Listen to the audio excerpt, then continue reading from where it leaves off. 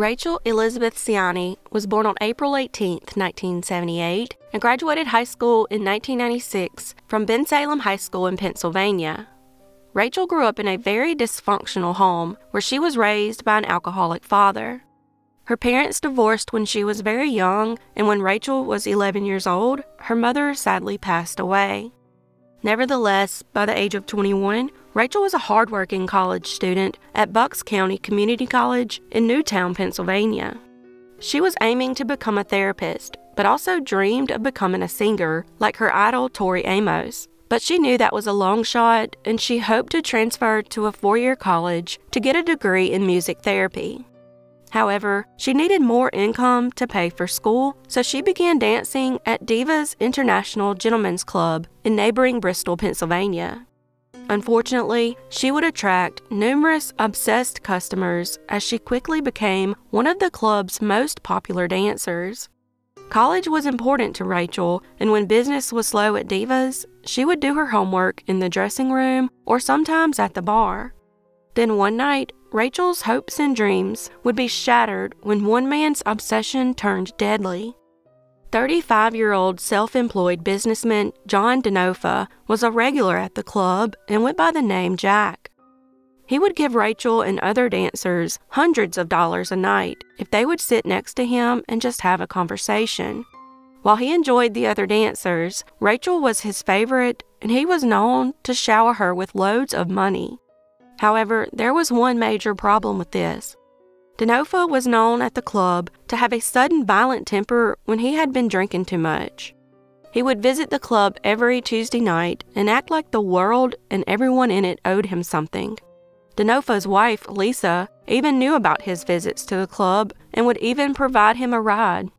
After the club would close, he would stay the night at the Econo Lodge that was located right next door. His wife was so okay with his activities that she would sometimes meet him and the dancers out for breakfast the next morning. Even with Denofa's temper, the dancers never feared him and considered him harmless. They said he was always respectful and never asked for lap dances. However, all that would change on March 28, 2000. Rachel had just finished her shift at 10 p.m. and went home while Denofa checked into the nearby Econo Lodge around 11 p.m. Rachel wouldn't stay home long and returned to the club to talk with friends.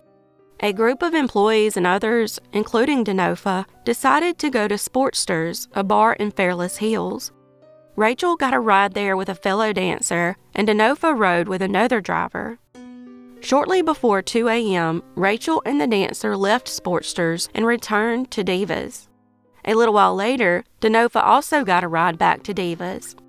According to a dancer known as Kashmir, when Denofa arrived, Rachel spotted him in the parking lot and said, "Oh, there's Jack, let me go speak to him." The club was closed, and an inebriated Denofa was yelling and banging on the club's doors, so Rachel decided to help him back to his hotel room. Unfortunately, this would be the biggest mistake of her life. After she entered his room, she never made it out safe. It's unclear what exactly happened inside the room, but the theory is that Denofa made a move on Rachel, which she rejected.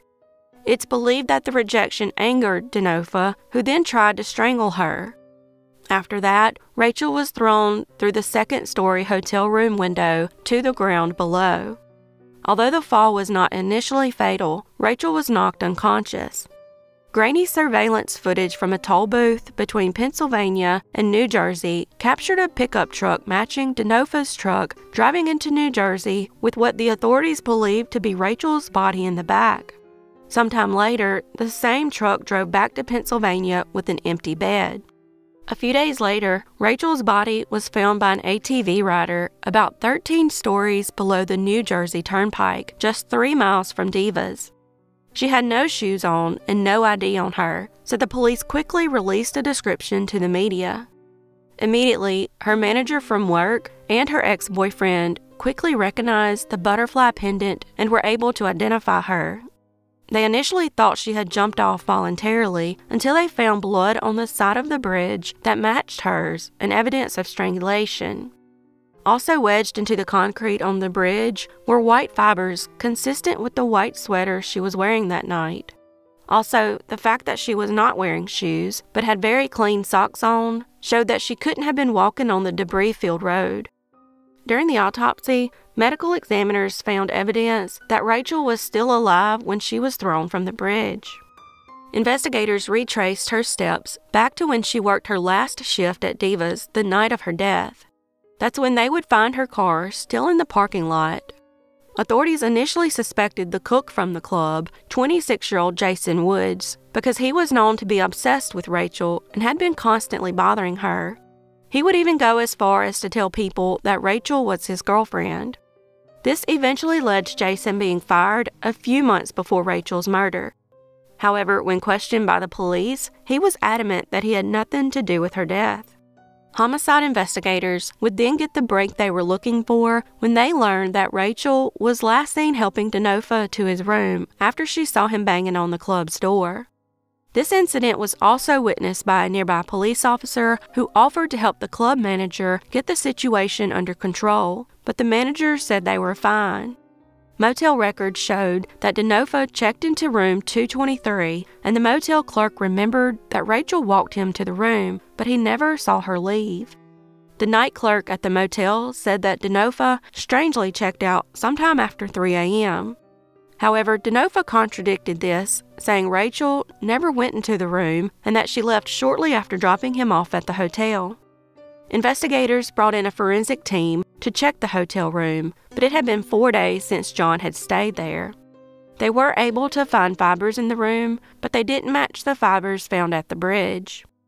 In the hotel registration, Denofa wrote that he was driving a 1996 red Dodge pickup truck.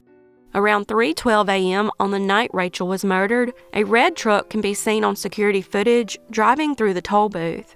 They could also see the body of a person in the bed of the truck, which looked like Rachel in the clothes that she was found in.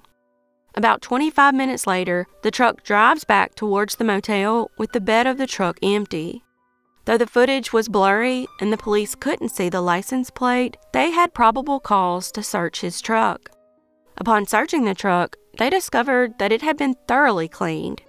However, when the liner in the bed of the truck was removed, investigators finally found what they were looking for: blood that belonged to Rachel. When questioned by police, Denofa said someone else must have driven his truck that night. Police then went back to the motel, and this time they questioned the man that had stayed in the room below his. He said at around 3 a.m. he remembered hearing a loud thud, but never got up to check what it was.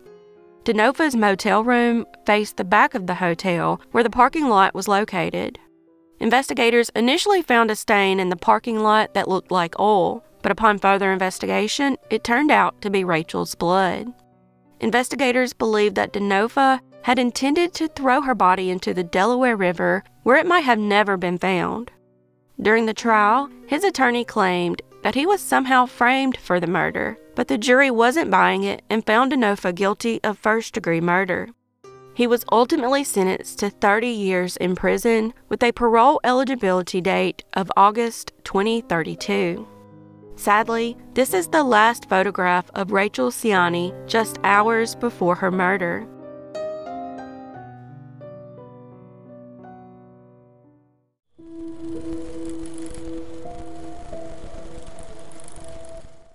At the age of 26, Lynn Bush was living with her husband, David, and their 2-year-old daughter, Misty, in Casper, Wyoming.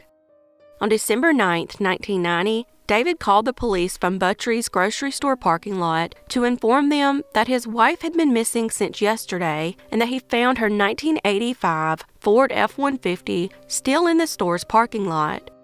He said there were groceries in the back of the truck and her keys were found lying on the ground nearby. A receipt inside the truck showed Lynn had purchased the groceries at 5:30 p.m. the day before. David claimed he didn't report his wife missing sooner because he thought she had left of her own volition to get back at him for his marital infidelities. But Lynn's loved ones never believed his story and felt that Lynn would have never abandoned her young daughter. There was also testimony from witnesses who say they saw David speeding away with large bags in the back of the couple's truck the day before she officially vanished. 4 days later, on December 13, 1990, police officers served David with a search warrant and seized the pickup truck. They searched the truck and found what appeared to be bloodstains throughout the cab. Officers also sprayed luminol inside the truck and found a large amount of blood on the passenger side.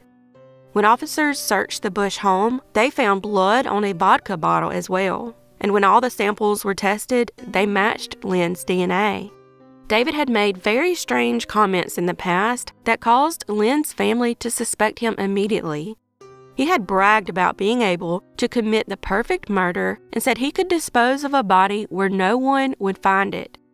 After Lynn disappeared, Misty was removed from David's custody and placed in the legal custody of the Wyoming Department of Family Services and the physical custody of her maternal grandparents.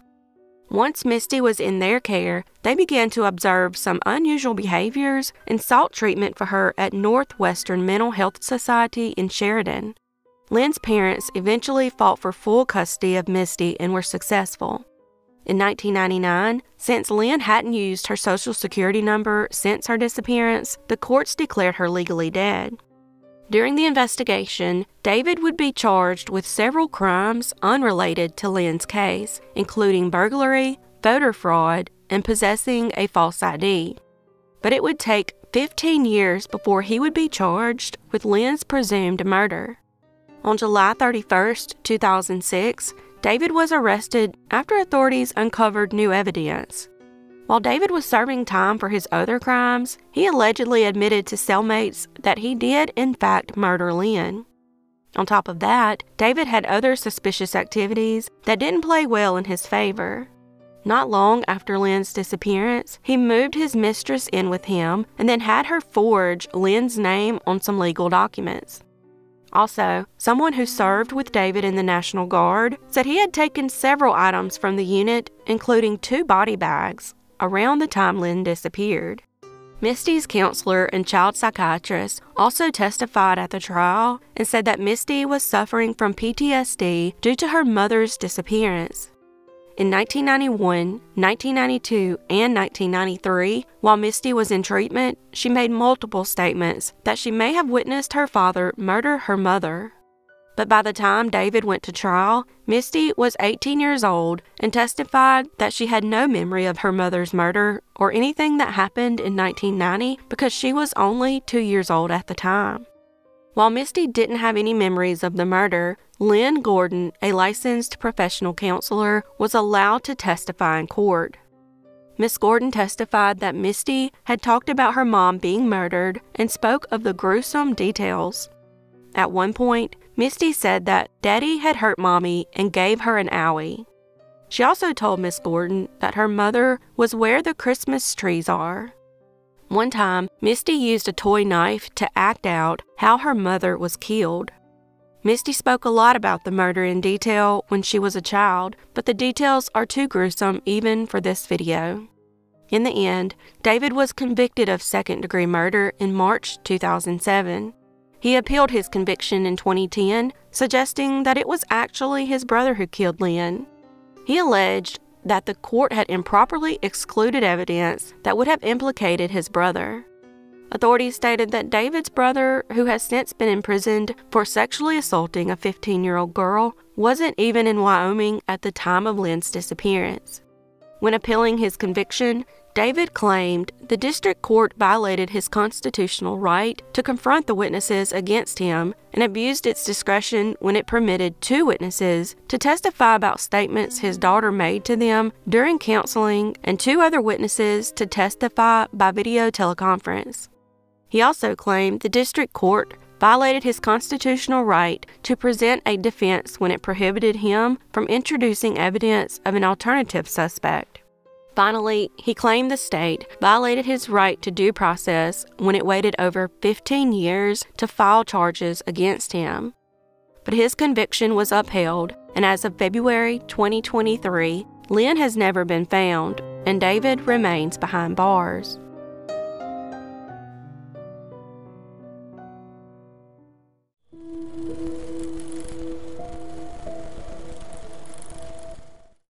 Susan Galvin was the oldest of 8 children, and when she was 20 years old, she moved from Spokane to Seattle, Washington. Once in Seattle, she became employed as a records clerk at the Seattle Police Department. Susan was a hard worker and very reliable, so when she didn't show up for her graveyard shift on July 10, 1967, those who knew her became very concerned. Susan was reported missing, and by July 12th, an investigation into her disappearance had begun.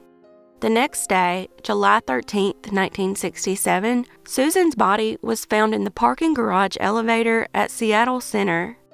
The garage, which had been closed for several days, provided access to an elevated walkway above the street, which Susan used to get to the bus that she would take to work. Susan was found sexually assaulted and strangled to death. Numerous possible suspects were questioned, including a professional clown called Punchy, who strangely quit his job at the center just a few days after her disappearance. Susan spent much of her free time at the Seattle Center and was last seen with Punchy in the area where the Seattle Center Armory now stands.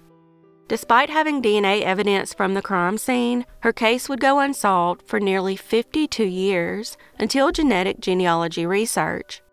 In 2002, investigators retrieved Susan's clothes, which had been preserved in evidence for over 3 decades, and sent them to Washington State's crime lab for DNA analysis. The DNA failed to return any matches from CODIS, but with the help of genetic genealogist C.C. Moore, a suspect finally emerged. Tracing the DNA all the way back to the 1820s, she was able to map out a family tree and identify the suspect as Frank Whippick. Investigators discovered that Whippick still had children living in the area, and they gave their consent to collect a DNA sample, which was then submitted to the lab for comparison against the suspect's DNA. Meanwhile, a latent print examiner with Seattle Police, with only a name to go on, began digging into an old evidence file to find fingerprints retrieved inside the elevator where Susan was murdered. She was able to match a palm print recovered from the elevator control panel and lifted during initial crime scene processing to those taken from Whippick in 1971 when he was arrested for larceny. To prove even more that he was a match, his body was exhumed, and in 2019, authorities were able to match the DNA in his bones to the male DNA from the crime scene, officially solving the case. Whippick had never been considered a suspect in the case. Still, he later went on to commit more crimes in the 1970s, including larceny in 1971, and in 1975, he was accused of impersonating a police officer and making traffic stops, all while armed with a gun. He and his wife divorced in 1971, the year of his larceny conviction, which he served 9 months in jail for. Though he was charged in the impersonation case in 1975, he was never convicted. Whippick was a 26-year-old former soldier employed as a security guard at the time of the murder. He died 20 years later in 1987 due to complications from diabetes. The man who worked as Punchy was located in Utah in 2016 when a Seattle police detective reopened the case, and using DNA, they were able to eliminate him as a suspect. Authorities are now looking into whether Whippick may have killed anyone else while stationed in New York, Alaska, and Germany while in the Army. While it took over 50 years to solve the case, at least Susan's surviving family now has some closure.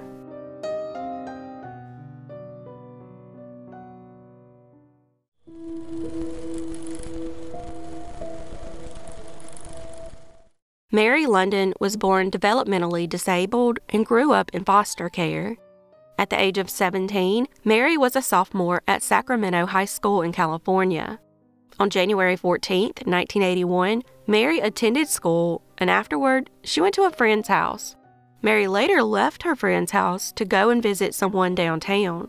That friend would see her get on the city bus, and a separate witness would see her get off the city bus in downtown Sacramento at 8th and K Streets.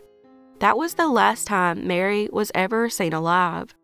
The next day, her body was found by a passerby in a rural area along San Juan Road. She was found wearing only white socks and one shoe. She had been stabbed to death and was sexually assaulted. DNA from the assault was collected and preserved. Her half-sister, Esther Schneider, would learn of Mary's death that same night on the Channel 40 News. Sadly, the case would go unsolved for the next 40 years. When her case was reopened in 2016, detectives reached out to the public for help identifying a man known as Daryl, who was wanted for questioning. They also entered her killer's DNA into CODIS, but there were no matches. Finally, after submitting his DNA to CODIS, the police determined that Daryl did not murder Mary. But the Sacramento Police Department refused to give up on the case, despite it being cold for decades, and turned to advancements in DNA technology and the use of genetic genealogy. Finally, in 2020, her killer was identified as Vernon Parker. Ironically, in 1982, the year after Mary's murder, Parker was stabbed to death as well, just a block from where Mary went missing. Detectives learned during their investigation that Parker had been involved in sex trafficking and a prostitution ring and wasn't much older than Mary at the time of the murder. Parker was never even looked at as a suspect, and to this day, it's unclear if Parker and Mary knew each other.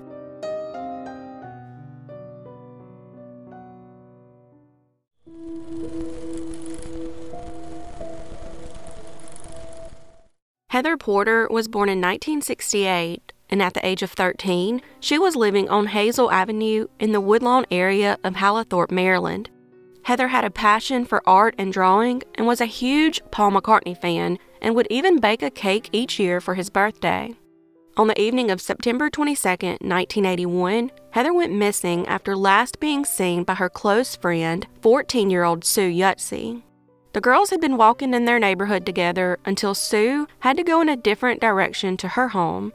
Heather, now walking alone, would never arrive home and was never seen alive again. The next day, a man walking his dog would stumble upon her body in a wooded area near Ridgewood Road and Goucher Boulevard in Towson, Maryland, several miles from her neighborhood. The condition of her body led investigators to believe that she had been dragged into the woods where she was sexually assaulted and strangled to death.